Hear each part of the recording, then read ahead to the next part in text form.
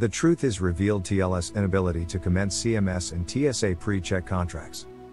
Telos stock price fell $6.84 per share, or more than 28%, from $24.38 per share to close at $17.54 per share on November 15, 2021, representing a $328 million decline in market capitalization.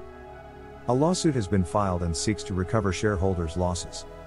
Investors, did you purchase Telos, TLS, common stock between November 19, 2020 and November 12, 2021?